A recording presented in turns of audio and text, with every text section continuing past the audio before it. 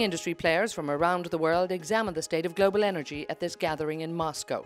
The Prime Minister of the Russian Federation, Dmitry Medvedev, welcomed the dignitaries and reinforced the importance of this gathering. This is the place, an authoritative place, where a regular and important dialogue between main consumers, producers and transporters of energy resources takes place. Not only experts in the area of international energy, but also the people whose decisions define the energy supply of the entire planet, gathered here today.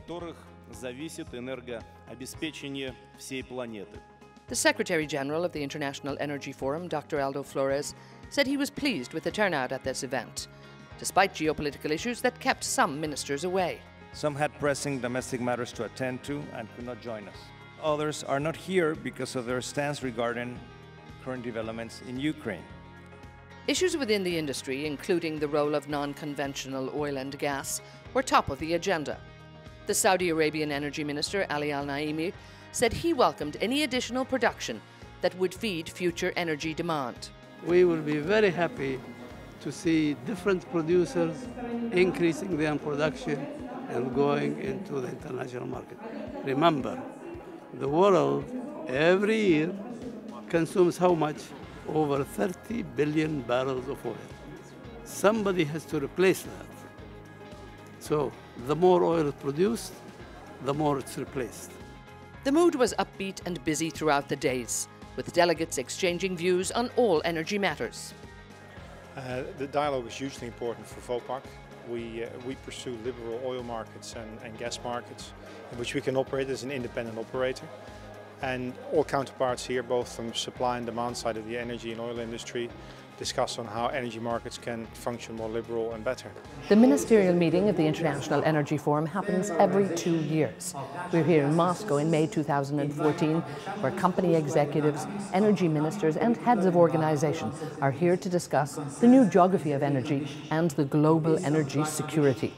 All agree that the role of the International Energy Forum is now more important than ever. We are supporting, yes, we are supporting. We think it is an excellent organization. It is an open area where we have some small countries, big countries. We can debate. We can solve our problems. The point is that because the International Energy Forum is there, it organizes a number of venues, bringing us all together, and it doesn't come by nature that OPEC and IEA are coming together, but within the IEF framework it happens. To be part of IEF framework is very important and would contribute to the communication between producers and consumers of gas, and thus would lead to a better cooperation for the sustainability of the market.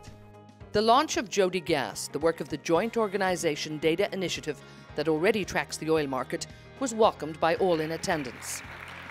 I would like to congratulate the IEF for the excellent coordination of the Jodi initiative. I can tell you it's not an easy job. We are sometimes difficult partner organizations, but thanks to your wise and your leadership, I think Jodi is progressing very well.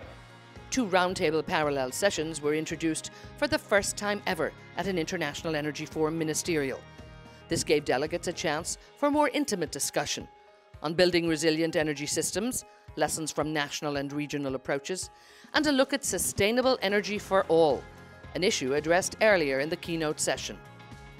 It is obvious that we cannot achieve the Millennium Development Goals or sustainable development without access to reliable, affordable energy.